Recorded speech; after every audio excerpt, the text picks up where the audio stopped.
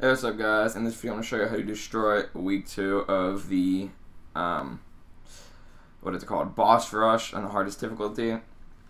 So, if you've done week 1 and you were able to do it, week 2 is significantly easier. So, yeah. First boss is Human Torch with, Redoubled Determination and Hot-Blooded, so basically don't bleed him too much because he's going to get a lot of smolders. Alright, just use anyone who's really Incinerate immune. It's a very easy fight. So, I'm just going to bring Colossus in. I did this like the first 2 minutes it came out. Because I was rushing to do a crystal opening and needed some extra shards. So, I don't really... I rushed through it so quickly so I didn't actually get to feel the fights too much. So, yeah, one thing I like doing is parrying all of these hits on the special one with Colossus against Torch. Getting those armor stacks up, and someone called me and ended my recording. Fucking thank you. I started my recording again. Love to see it. That's annoying. Fucking stupid ass call spam messages. Annoying shit, dudes.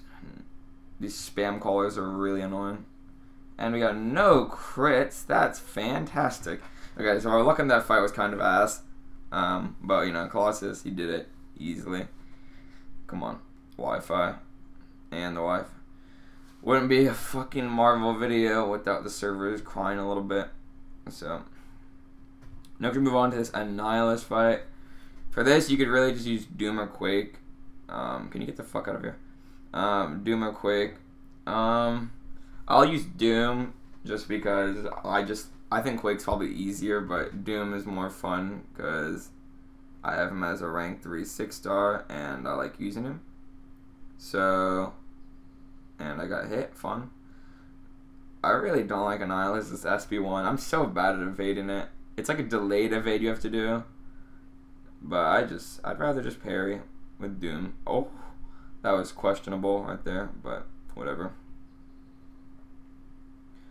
Casual 14k heavy, beautiful. Throw this off. Throw SP3. Annihilus is dead. So basically, so if you just want someone for this fight, just bring just a Mystic God, Symbiote Supreme, Clairvoyant. Pretty much anyone works. Quake. Anyone really can deal with Annihilus pretty easily once you know how to fight him. Next fight is Cole. This is like an anyone fight. I'm pretty sure. Let me read the notes. You can bring in anyone, aggressive. Yeah, you could literally bring in any single character in this fight. You can bring in Falcon, War Machine. Literally anyone can solo this fight. So don't worry about bringing a counter for Cole. He's not really even a fight. It's super easy. So yeah. Let's just kill him with Archangel. We got no poisons from that, which is kind of tragic, but okay. Let's just kill him. Okay, he's dead. He's a nobody fight. You don't really need to bring a counter for him. Next, we got Ebony Maw. You definitely need to bring a counter for him. Him and Invisible Woman are probably the two hardest fights, so I would definitely say Quake. He has kinetic transference, which can really kill you. Aggressive, faltering mind, and then critical setup. So you need to be aware of this note is when the attacker ends a combo with the same attack they ended their previous combo with. So if you do a 5-hit combo back to back, the last attack is a guaranteed crit.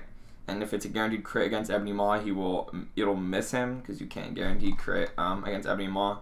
So watch out for that. I would definitely say Quake. If you have a 5-star Quake, bring it.